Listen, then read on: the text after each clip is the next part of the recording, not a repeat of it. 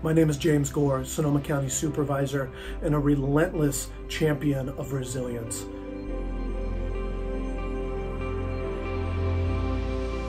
We as a community have come so far. We've gone forward over these last 2 years in many different areas. But the reality is to be able to acknowledge where you've gone forward, you gotta look back. You gotta look back to the catastrophic night that we had, October 8th and 9th of 2017. You have taken those memories, you keep them close to you. You are rebuilding your homes, you are rebuilding your communities, and you are doing it stronger. But we also have to remember that preparedness has to be an ethos, a culture that we embrace. We can never go back to that place of complacency.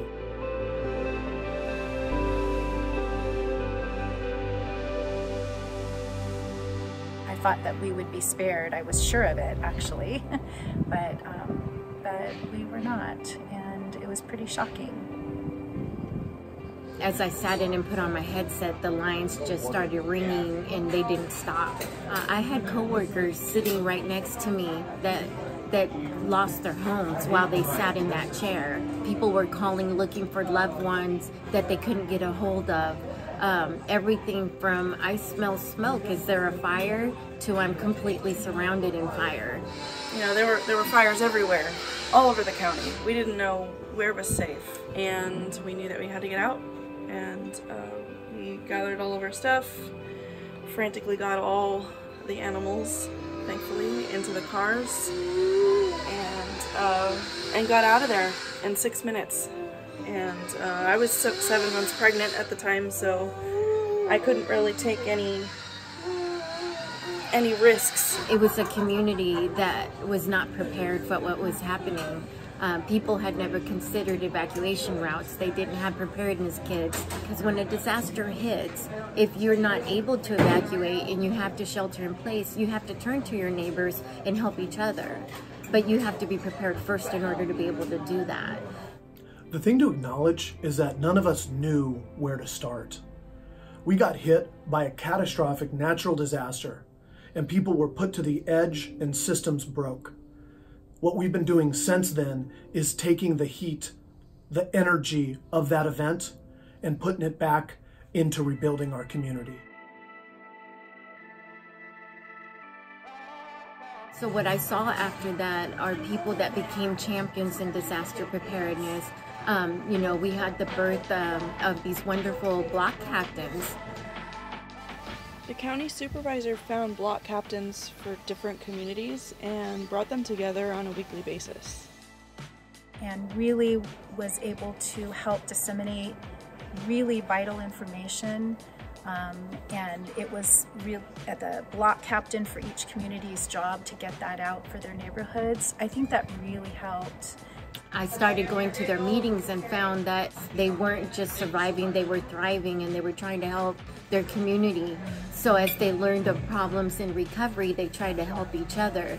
And so now I think that as a community, we're turning from just recovering to preparing and becoming resilient.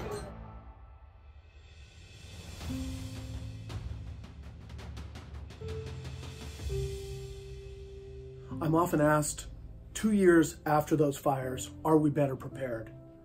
The answer is yes. But the other question is, can we still be more prepared? And the answer to that is, hell yes. We've dug deep into our institutional mechanism. We've changed the entire way that the County of Sonoma works, created a resiliency framework for us with 215 actions. We have people organized throughout our communities, not only the block captains, but we moved that over into COPE teams, citizens organized to prepare for emergencies. We're helping people by putting money on the table so that they can harden their homes, so that if those who weren't burnt out are concerned about living in a high fire area, they can take tangible action to protect themselves and also have a benefit to their neighbors and those around them. We're out there working every day. We've enhanced our chipper programs. We put more money into fire services so that they can be out during red flag warnings to stop fires quickly under the worst kind of wind conditions.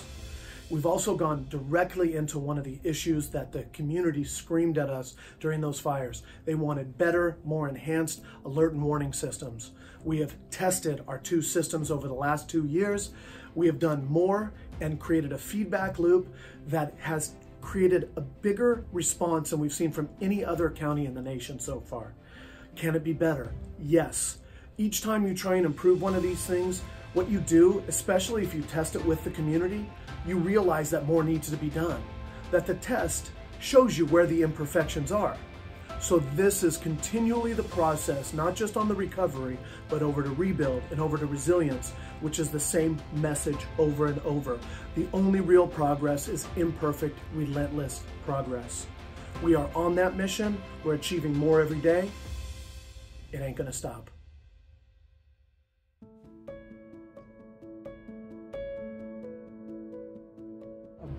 Firebomb comes through all the way around and encircles this entire campus. And everything is devastated, and yet the campus survives. It's an amazing miracle that this place survived. We called it the oasis in the middle of destruction. The most important thing was bringing the children back to this campus, obviously where it was safe, because it would normalize life for the children, back to a normal routine as much as possible. Because we know in education, the most important thing for children is to have a normal life. We know our students still have concerns and issues. It was really evident last year when we had to close school because of the smoke from the Paradise Fire. A lot of trauma was rebuilt up for our students, and understandably so, having to have already gone through that process, thinking that all of a sudden this fire is back again and we're going to be displaced. And so we've obviously had emotional issues for students. We've got our counseling department, it's fantastic. They work with our students and they continue to do so. And I know this is ongoing for the next 5 years. It's not going to go away. You know, PTSD is real. Anxiety is real. We're dealing with it every day. That I feel has been the hardest thing to struggle with for us as individuals and as a family. That's something that you're not really prepared for, and that a lot of that fallout doesn't happen right away. It's you know, when you're out of survival mode and you're just trying to live your life normally again. You really find out if you're resilient or not. And you know, at some point there's times where it's really difficult and you just have to, you know that that's normal and it's a phase and you'll get through. I have to give credit to our entire little court that we had. I mean, we had 10 houses here.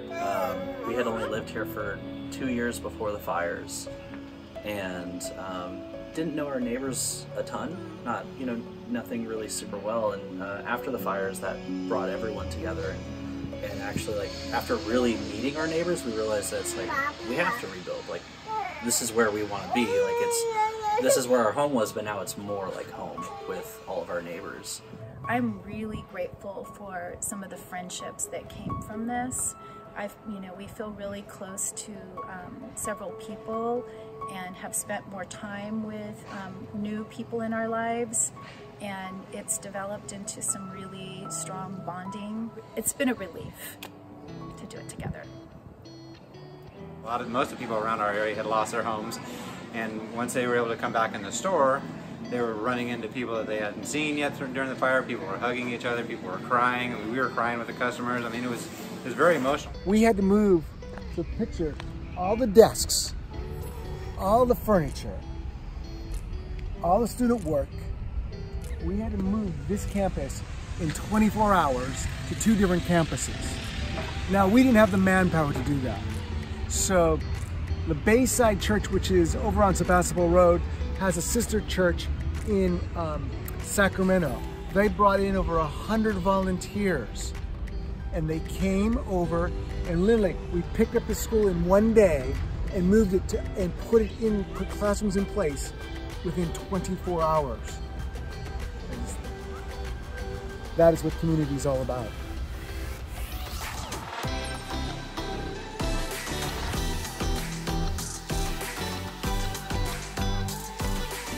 The good parts about now is that a lot of the homes are being built and some of the people are moving back in. So that's a good feeling that people are customers coming in, hey, good to see you, I haven't seen you in a long time. Yeah, we just put our frame under our house, or hey, we just put in the windows, or you're high-fiving them and stuff like that. And getting to see as they progress with the house, you know, they're getting happier the closer they get to moving back in their houses. And sometimes, like last weekend, somebody comes, hey, it's my first weekend back. Finally moved into my house. It's our first time shopping for the refilling the house back up, and so it's good to see that happening. We had a special present for the students in that we got the buses, we loaded the buses up. Fire department, sheriff's department, everybody led the kids back to the campus, and it brought an emotional piece from our parents and families about, again, coming back to some kind of normalcy in our lives, those routines that we wanted. And that was a huge, huge moment, I think, for our community. We're taking a strategic approach to disaster preparedness, and what it is really is a shifting in how we think, but we have to have a culture of preparedness. And so we're taking a strategic approach by teaching individuals what their role is, giving them the tools to prepare their home, but then bigger than that, plugging them into programs such as COPE that are up and functioning so that they can help their neighborhood become prepared. So I believe that the culture is shifting. You know, I believe between individuals and governments and nonprofits and everybody getting involved in understanding what part they play, we can build resiliency.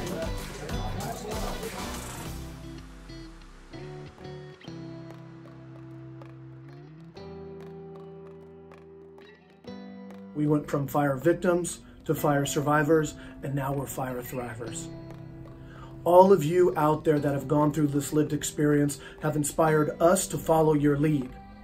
Now, 2 years later, all that good work has created a big to-do list of more work that we have to do and more accountability that we have to hold amongst each other. And I love that work. You all are loud. You are the ones who are leading our community. I thank you for that, and I look forward to traveling this path with you.